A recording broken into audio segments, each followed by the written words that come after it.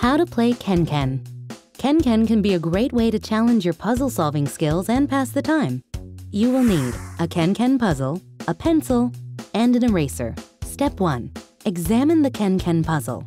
The puzzle is composed of a grid of squares with an equal number of columns to rows, and puzzles come in different sizes. Step 2.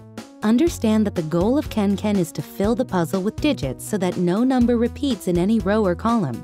Digits are determined by the puzzle size, so a 4x4-inch puzzle will use the digits 1 through 4. Step 3. Identify the cages, the heavily outlined boxes inside the puzzle. Step 4. Fill in any cages that have only one square. The number in the upper corner is the only number that can go there. Step 5. Fill in the remaining cages by following the mathematical operation indicated in the top corner of the cage to produce the number indicated.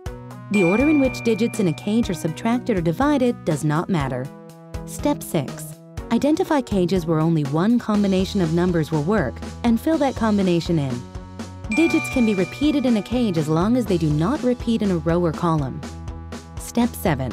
Experiment with different numbers in the squares you're unsure of, using your eraser when needed. Did you know?